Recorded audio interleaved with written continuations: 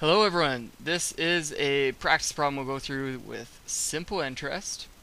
And the question is, Michael has invested $3,000 in a GIC at a simple interest rate of 6% semi-annually.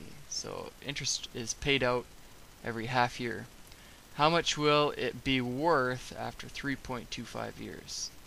So the question here is asking how much it'll be worth. So that's a future worth problem. So we need to use the formula for that, and so that is this: A equals P plus PRT, and of course we'll define our terms there. Let A equal the future value, and I think it's good to put in units, so in dollars, and P is the principal amount invested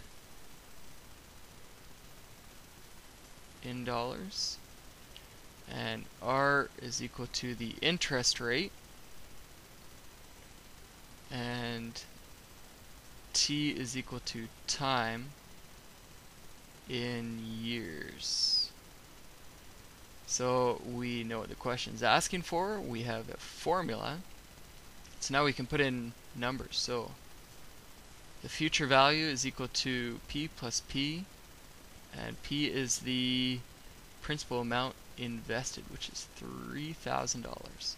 So 3,000 plus 3,000 times R, T, and R is 6%, which we write as a decimal, 0.06, and then T is the time that it was in there, and it was in there for 3.25 years.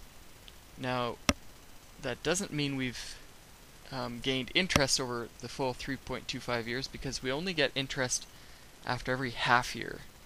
So if this was 3.5, then we'd get a full set of interest here, but because it's paid out every half year, we only get it after the 3. We took it out a little bit early to get full interest there. So we multiply that by 3, not by 3.25.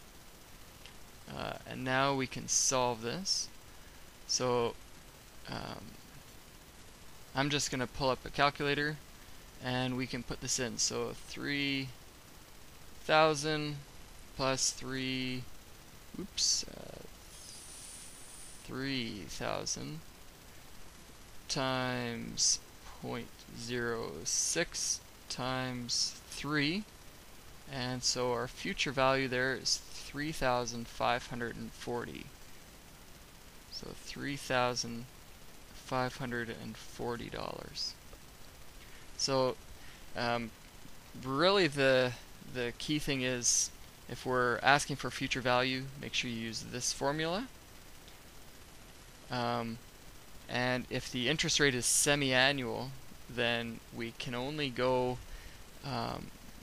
with time units of whole numbers like 3, or half numbers like 3.5.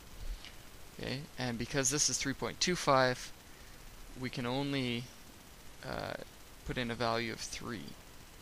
Once we do that, we can calculate it, and we get $3,540. That's a good example question you can use, hopefully, to do your homework. Okay.